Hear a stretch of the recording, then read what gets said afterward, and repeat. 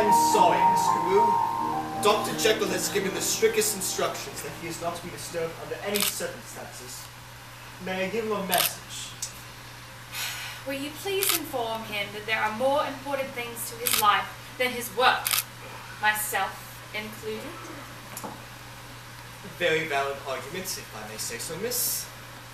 It's been 5 days, John. I haven't seen him. I'm worried. So am I, Emma, but you know Henry. John, I said I'm worried. I'll speak to Poole.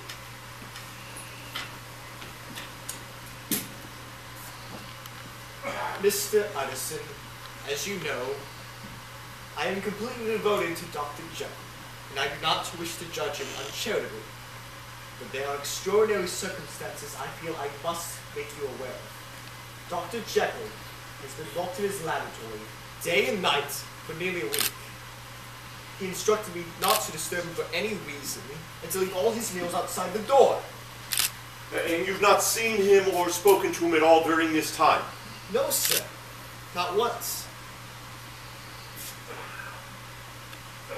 Come now, Poole. It's all right. You'd hardly be disloyal in telling me. Yes, sir.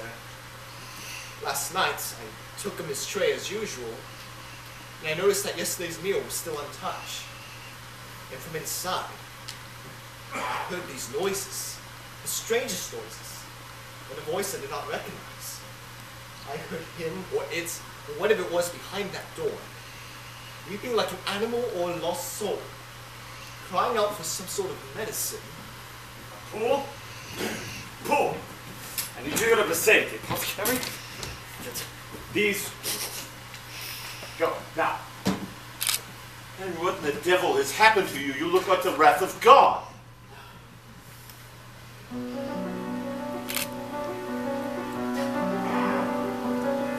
John, I don't need you to turn on me as well. More than ever now, I need a friend. Can't you see and don't you know I've been through hell? Condemn what you don't comprehend. Henry, I'm not questioning your motives here. But is what you are seeking worth the price? You've turned your back on everything you once held dear. You're choosing to ignore your friend's advice. You have your work and nothing more. You are possessed. What is your demon? You've never been this way before. You've lost the fire you built your dream on. There's something strange, there's something wrong. See a change, it's like when hope dies. I who have known you for so long, I see the pain in your eyes.